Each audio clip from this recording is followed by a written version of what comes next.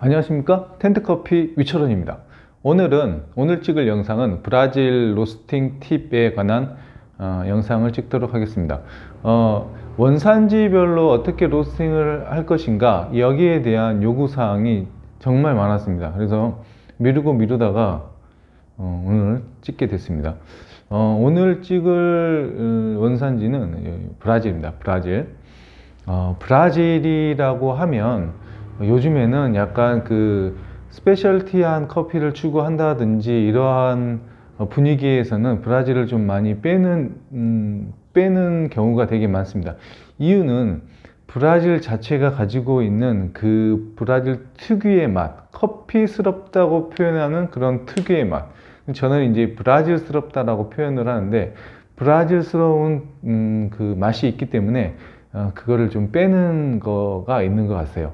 그리고 이제 브라질이 들어가게 되면 문제를 일으키는 게 브라질이 많아요. 로스팅 중간에 문제를 일으켜 가지고 그 블렌딩의 밸런스를 깬다든지 그런 이유 때문에, 첫 번째가 브라질스럽다. 그리고 두 번째가 밸런스를 무너뜨린다. 이 두 가지를 생각해 볼 수 있습니다. 그래서 브라질스럽다라는 얘기를 하는데, 그 브라질스럽다라는 게 어떤 걸까요? 첫 번째, 생각나는 대로 얘기하겠습니다. 브라질스럽다, 좀 구수하다, 그죠?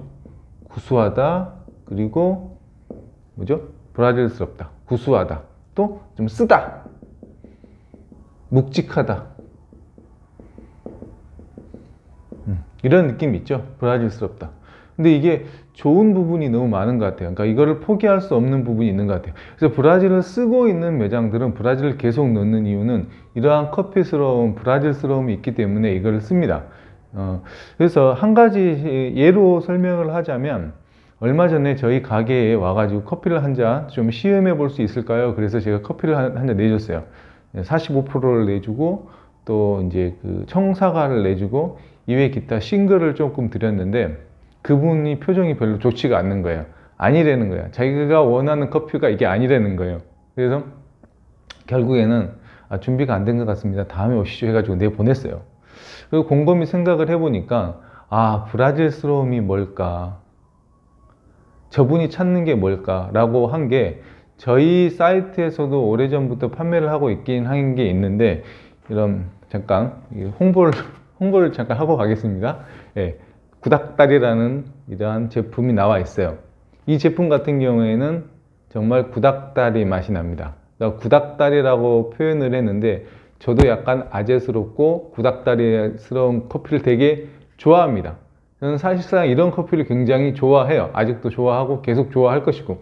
근데 어쨌든 소비자들의 취향이 여러 가지니까 딱히 이렇게 여러 가지를 제공해 줘야겠죠. 제가 이런 걸 좋아한다 해가지고 계속 이런 것만 할 수 없는 것이고, 그죠? 여러 가지 소비자들이 항상 옳습니다. 소비자들의 기준이 맞고 소비자들의 취향이 맞기 때문에 그 취향대로 맞춰줘야 되는 거죠. 예. 크게 어떤 제 철학과 커피스러움을 흔들리지 않는 한에서 그런 거를 하고 있는데, 그래서 구닥다리라는 제품이 나와 있어요. 이거는 브라질이 상당히 많이 들어가 있는 블렌딩입니다. 그런데 브라질을 로스팅함에 있어서 이러한 맛들을 충분히 살려줘야 되기 때문에, 오늘의 수업은 브라질을 어떻게 볶는가 라는 수업입니다. 그죠? 그러면 얘를 알기 위해서, 브라질을 볶기 위해서 무슨 사전에 우리가 알아야 될 것이, 브라질이 어떤 커피인지를 먼저 알고, 브라질이 맛이 어떤 맛이라는 것들에 대한 좀 기준이 있어야 됐고, 그 브라질의 어떤 재료에 대한 또 접근, 그렇죠? 그리고 얘를 어떻게 로스팅을 해야 될 것인가, 그런 거를 중점적으로 다뤄보도록 하겠습니다. 자, 브라질스럽다는 거는 여기 표현됐듯이 구수하고 쓰고 이런 묵직한 거죠. 그러면 브라질이 어떤 나라인가요? 브라질은 커피의 왕이죠. 우리나라도 예전에는 로부스타를 많이 수입했을 때는 베트남, 인도네시아 비중이 굉장히 많았는데, 브라질의 수입량이 우리나라에서 제일 많고, 그죠? 이제 동서식품이 브라질이나 페루 이런 것들을 많이 쓰기 때문에 이제 그렇게 양이 되게 많아지는 것 같아요. 이제 여전히 커피 하면 브라질입니다. 그러니까 커피 맛의 어떤 기준이 됐던 거죠. 브라질에 비해서 쓰다, 브라질에 비해서 뭐 좀 약하다, 뭐 이런 식으로 표현을 하기도 많이 했었죠. 그리고 브라질, 콜롬비아 이게 양대인데, 커피 하는 로스터들이 오랜 동안 로스팅을 하다가 제일 갖고 싶어 하는 원산지가 뭐냐면 단연 콜롬비아 아니면 브라질이죠. 콜롬비아 뭐 COED 이런 거를 너무너무 갖고 싶어 하죠. 좋은 브라질 농장, 좋은 콜롬비아 농장과 계약을 하고 싶어 하고, 우리나라뿐만 아니라 세계 모든 나라들이 그런 형태를 갖는 것 같아요. 그만큼 브라질이 커피에 차지하고 있는 그 영향력과 그 위치라는 거는 상당히 좋죠. 근데 요즘에는 브라질스럽다는 것, 그리고 밸런스를 깨트린다는 것 때문에 많이 약간 외면을 당하는 분위기도 있긴 한데, 그리고 여전히 브라질은 그 큰 위상을 갖고 있습니다. 그러니까 그 예로 ICO 여기 들어가 보면 국제 그 선물 그 시장 그 가격과 지금까지 그 생산량, 그리고 뭐 각 나라별 그 소비량 이런 것들이 이제 그 데이터가 쭉 나와 있는데, 여기 보면 이제 선물 가격 같은 경우에도 어떻게 형성이 되냐. 브라질 내추럴, 콜롬비아 마일드, 뭐 어더 마일드, 로부스타 이런 카테고리가 있어요.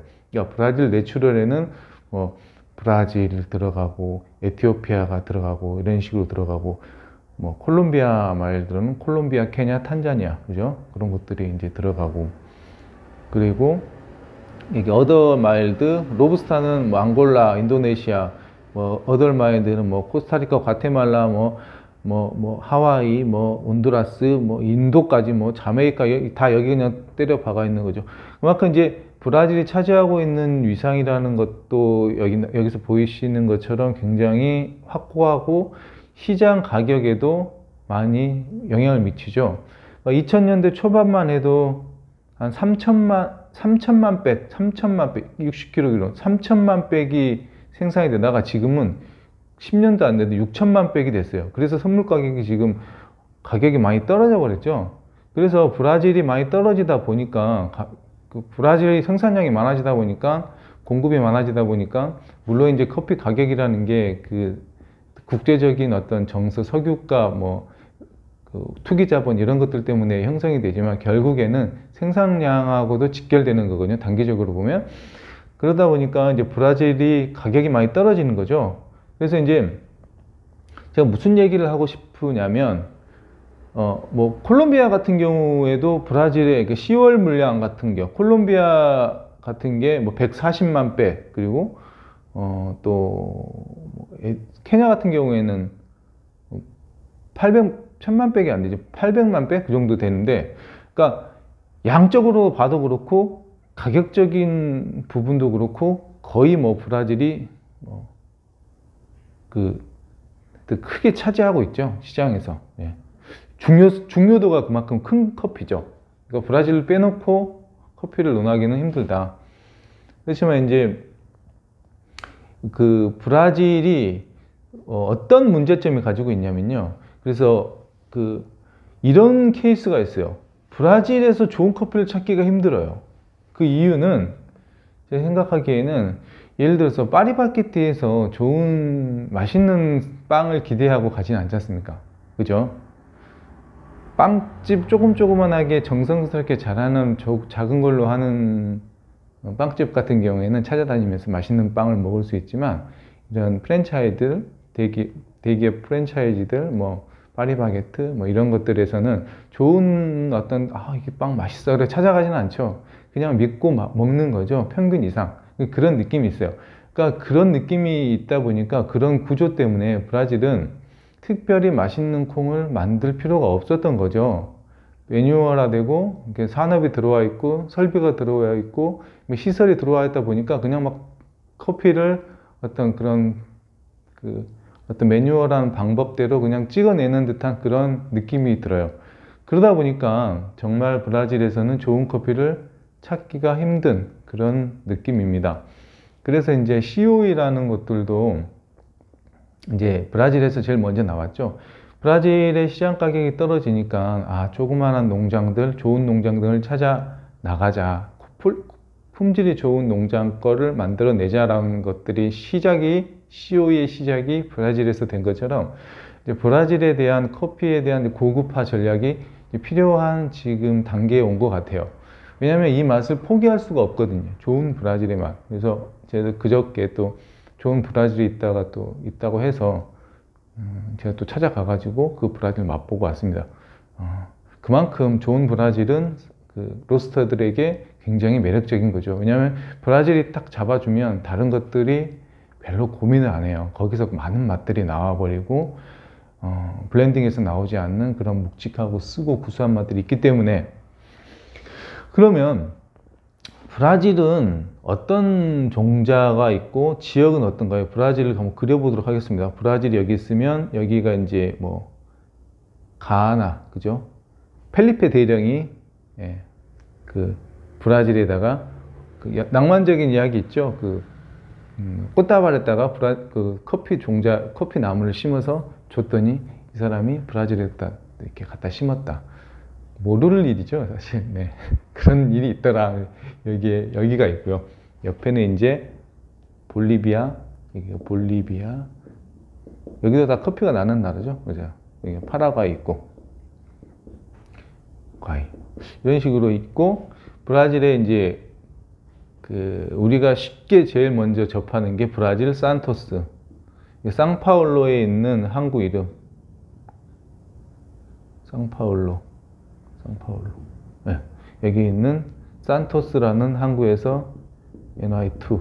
그러니까 넘버 3 이렇게 나가는데 300g 딱 채집을 해가지고 디펙트가 3개 이하. 그죠? 3개 이하면 여기 들어가는 거고 그 이상 들어가면. 그래서 브라질 넘버 3로 갔는데 여기는 이제 우리가 쓸 수 없는 거고.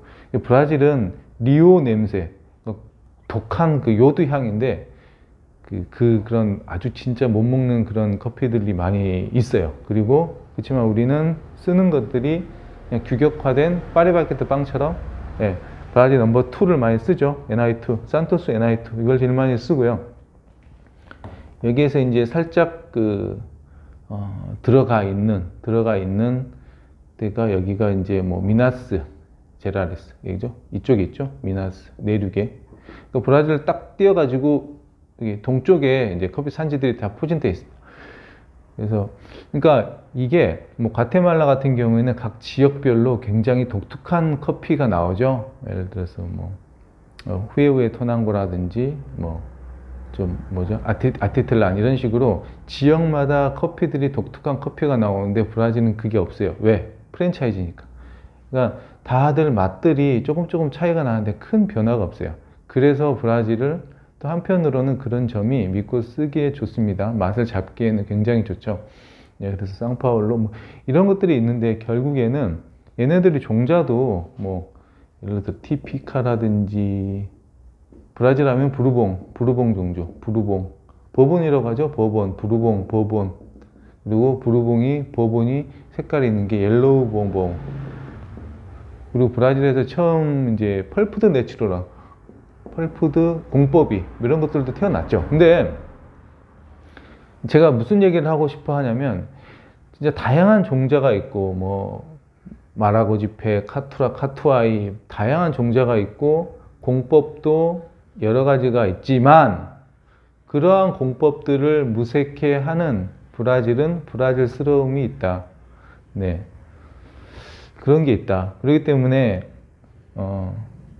좋은 것 찾기가 또 그만큼 힘들다. 따로 관리하거나 뭐 그러질 좀 않다. 그래서 요즘에 다테아 농장 같은 경우에는 특별하게 먹어봤는데 정말 맛있더라고요. 근데 가격이 좀 비싸요. 그래서 브라질은 브라질스럽다라는 말은 한편으로는 가격이 저렴하다. 이게 포함되어 있어요. 그죠? 가격이 저렴하고 균일화되어 있다. 안정되어 있다. 이런 것들. 그죠? 완전히 안 좋은 건 안 좋지만 그래도 평균 이상. 완전히 좋은 것도 없고 균일한데. 이 브라질을 어떻게 바꿀까요? 그죠? 이 얘기를 하려고 또 많은 얘기를 끄집어 낸 것 같습니다. 자, 브라질스럽다까지 했고요. 밸런스. 자, 브라질은 공법 자체가 브라질은 아까 그 선물 시작에서 나왔지만 브라질 내추럴이라고 합니다. 그죠? 전통적으로 내추럴 공법이죠. 내추럴 공법. 그죠? 내추럴 공법인데 브라질의 내추럴과 일반 콩의 내추럴은 조금 다른 것 같아요. 제 생각에는. 그러니까 그게 어떤 의미를 가지고 있냐면 제가 내추럴 볶는 프로파일 해가지고 살짝 낸 것도 있는데 내추럴이 가지고 있는 가장 큰 특징이 향이 굉장히 뛰어나다. 그죠? 특유의 자연적인 향, 꽃향기라든지 뭐 플로럴한 느낌, 뭐 플루티한 느낌 굉장히 많은 것들 가지고 있는데 이거는 브라질에 해당되지 않습니다. 그러니까 브라질을 볶을 때 그런 식으로 볶으면 안 되는 거죠. 예. 예를 들어 에티오피아 내추럴 뭐 그런 것들은 굉장히 향이 뛰어난데 브라질은 향을 가지고 있잖아요. 근데 이거는 이제 브라질이 그렇게 이제 그 브라질이 가지고 있는 특성 중에 하나가 내추럴이 가지고 있는 특성 중에 하나가 이제 조직이 좀 연한 거죠. 조직이 연해요. 이거는 브라질이 가지고 있는 가장 근본적인 어떤 특징 중에 하나가 조직이 연하다. 그럼 브라질 이렇게 생각하시면 될 정도로 조직이 굉장히 연합니다. 이거는 이제 어떻게 받아들이냐면 조직이 연하다 보니까 열을 잘 받아들이고 잘 말라요. 받아들이고 잘 마른다. 근데 잘 받아들이고 잘 마른다. 잘 받아들이고 마른다. 이게 중요한 거예요. 마른다. 이게 핵심입니다. 브라질의 로스팅 팁에는 브라질은 잘 마른다. 배출이 원활하다. 그렇게 되니까 이건 한편으로는 탄다. 이렇게 생각하시면 돼요. 그럼 탄다. 그러면 밸런스를 깨트린다. 그렇죠? 그래서 브라질, 뭐 과테말라, 코스타리카 이런 식으로 에티오피아 해가지고 블렌딩을 했어요. 제일 먼저 타는 애가 제일 먼저 반응이 오는 거는 에티오피아겠죠. 왜냐하면 작기 때문에. 그죠? 반응이 빨리 오지만 타는 거하고는 좀 무관합니다. 근데 브라질이 먼저 타죠. 예. 그래서 2차 크랙 들어갔다. 좀 진하게 한다 그러면 콩을 보면 브라질이 이 센터컵 부분이 타 있습니다. 이거는 브라질이 굉장히 안 좋은 거죠. 그래서 밸런스를 완전 무너뜨리는 방법 중에 하나가 브라질을 태우는 거죠. 그래서 브라질은 가급적이면 조금 이제 안정적이고 잘 볶이는 열풍 로스터 같은 경우에는 좀 덜 하겠죠. 예. 막 계속 이렇게 잘 저어주고 바람으로 밀어버리니까 덜하는데 약간 우리가 쓰고 있는 일반적인 어떤 그 열풍식, 반열풍식 그 로스터 경우 같은 경우에는 탄력료가 제일 먼저 나타나죠. 예. 열풍도 자유롭지는 않은데 그래도 좀 덜하고 좀 빨리 타죠. 그러니까 센터컷이 까맣게 타들어가면 이게 바로 맛하고 연결이 되는 거죠. 그래서 브라질스럽다는 맛을 내기도 전에 밸런스를 깨버리는 거죠. 그래서 브라질을 많이 빼는 그런 게 있는 것 같아요. 그래서 브라질 이런 애를 어떻게 볶아야 될 것인가? 얘를 조금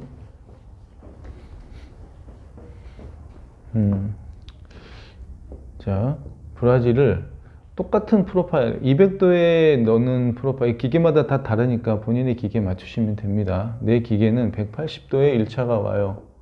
그렇죠? 내 200도에 1차가 와요. 1차가 200도에 와요. 자, 이런 그래프가 있습니다. 내가 200도에 1차가 왔어요. 그러면 브라질은 200도에 넣지 마시고 180도에 넣으세요. 그리고 180도에 일다가 왔다 그러면 한 160도 정도에 넣어가지고 이 밸런스를 좀 맞추는 겁니다. 자, 여기가 보면 이제 초기 화력, 여기를 메인 화력, 이게 최종 화력이라고 저는 이렇게 표현을 하는데 제 표현법이기 때문에 그냥 들어주시면 됩니다. 자, 메인 화력 때는 크게 문제가 안 되는데 브라질이 어디서 문제가 많이 생기냐면 여기에서 되게 많이 생겨요. 그러니까 초반에 열량이 쓸 경우에는 스코칭이 일어나고 메인 화력 때, 최종 화력 때 너무 또 세면 여기 티핑이 일어나는 게 브라질에서 가장 많이 일어납니다. 그렇기 때문에 브라질을 볶을 때는 그 첫 번째 배치는 가급적 피하세요. 첫 번째 배치를 쓸 때는 열이 조금 로스터가 덜 받았을 때는 첫 번째 배치 때 써도 상관이 없는데 얘를 너무 이제 첫 번째 배치 때부터 너무 이런 경우가 있어요. 원래 내가 얘를 40분 하는데 깜빡하다가 1시간 반 정도 예열을 해버렸어요. 그러면 로스터는 실제로는 온도 계상에서는 180도를 가리키고 있거나 200도를 가리키고 식혔다가 올렸다가 해도 열은 계속 받아 있는 상태이기 때문에 브라질 넣었을 때 굉장히 빨리 진행되는 케이스가 있어요. 특별히 브라질이 이제 연하기 때문이죠. 그래서 브라질 조직이 연한 이유는 이제 이거는 확인되지 않는, 아직도 논의가 되고 있는 거라, 이번에 카페쇼 가기 전에 그 코엑스에서 로스트 매거진을 읽었더니 발화에 대한 얘기가 많이 나오고 있더라고요. 그래서 발화를 억제하는 거죠. 그러니까 저미네이션이죠. 저미네이션. 세포 분열이 일어나고, 왜냐면 바닥에다가 말리고 하다 보니까 뜨거운 열매다 보니까 조직이 계속 그 안에서 조직이 성장하는 거죠. 그래서 이제 그거를 억제시키고 하는 이제 노력들이 많이 일어나는데, 일단은 이제 달걀이 계란이 병아리가 될 때면 세포 분열이 일어나는 것처럼 자꾸 세포 분열이 일어나 보니까 얘가 조직이 연해진다는 썰이 있습니다. 예, 썰이 있습니다. 뭐 맞는 말 같아요. 예. 그래서 보니까 조직이 이제 연한 이유는 됐고, 그 사람들이 노력해서 공부해서 이제 우리한테 알려주면 되는 거고, 우리는 로스팅만 하면 되니까. 자, 그러면 초반에 너무 이제 뜨거울 때 첫 배치를 피해라는 게 이게 불안하기 때문이에요. 근데 첫 배치 때 내가 시간이 없어. 근데 내가 10분 정도, 보통 40분 제가 예열을 하라고 하는데 한 30분밖에 못 하겠어요. 지금 시간이 너무 없어. 그럴 경우에는 첫 배치 때 넣어도 되는데, 보통 배치를 갖다가 여름철이라든지 굉장히 좀 오래 했을 경우에, 예열을 오래 했을 경우에는 탄력연가 있죠. 근데 첫 배치는 하지 마라. 그냥 두 번째, 세 번째부터 해라. 첫 번째는 콜롬비아라든지 로부스타 이런 애들 하시고, 그리고 두 번째 배치부터 들어가라. 이렇게 권유를 해주고 싶습니다. 첫 배치, 여기 초기에는 그렇게 하면 되겠죠? 예, 좀 180도에서 하던 거를 160도. 예, 이렇게 해가지고 맞춰가는 겁니다. 불 조절은 여러분의 로스트의 특성상, 물성상, 열 어떻게 전달하는 방법에 따라 가지고 다르기 때문에 일일이 이렇게 말씀을 해드리기가 못하고, 본인이 많이 해봤으니까 아시겠죠? 예, 그렇죠?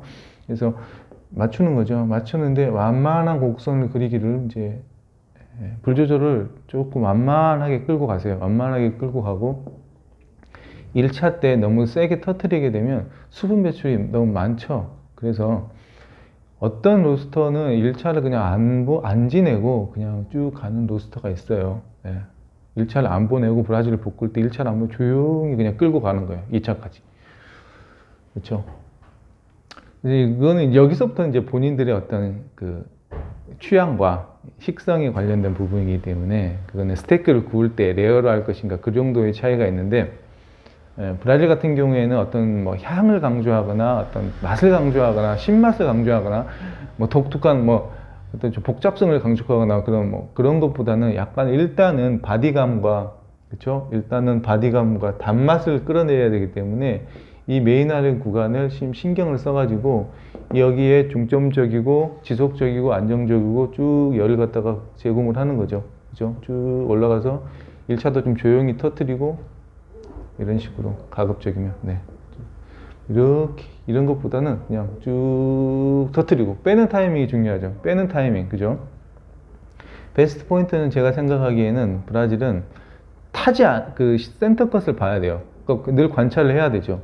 보면서 센터 컷을 보고, 이게 탈 조짐이 있다 그러면 안 되는 거죠. 타버리면 안 되죠. 센터 컷을 쳐다보고 있다가, 얘가 좀, 브라질이 약간 아까 말씀하신 것처럼 조직도 연하고, 그러기 때문에 조심스럽게 계속 볶다가, 이 베스트 포인트는, 브라질의 베스트 포인트는 2차 들어가기 전이야. 2차는 일단은 들어가야 됩니다. 이유는 어떤 바디감과 쓴맛과 이런 것들, 그죠?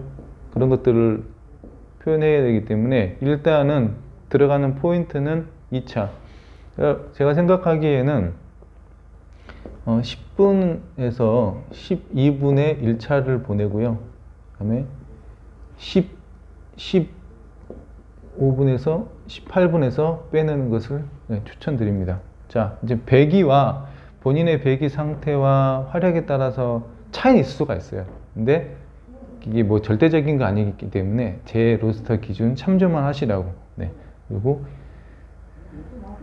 그렇게 하면 될 것 같습니다. 그래서 보시고 빼시고 타 들어가지 않게, 센터컷이 타 들어가지 않게. 브라질은 핵심의 팁은 뭐냐? 태우지 말자. 태우면 밸런스 깨진다. 좋은 브라질을 찾자. 그리고 구닥다리 많이 이용해 주십시오. 구독과 좋아요 많이 눌러주세요. 네, 요즘에 구독자 수가 많이 없어서 좀 많아졌으면 좋겠습니다. 네.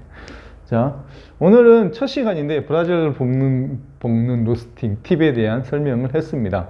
뭐 그냥 두서없이 막 얘기를 했는데 여러분들이 좀 좋게 봐줬으면 좋겠습니다. 필요한 부분만 가져가시고 자기가 로스팅 할 때 많은 도움이 여러분들에게 갔으면 좋겠습니다. 날씨가 추워졌습니다. 좋은 로스팅 하십시오. 네, 감사합니다.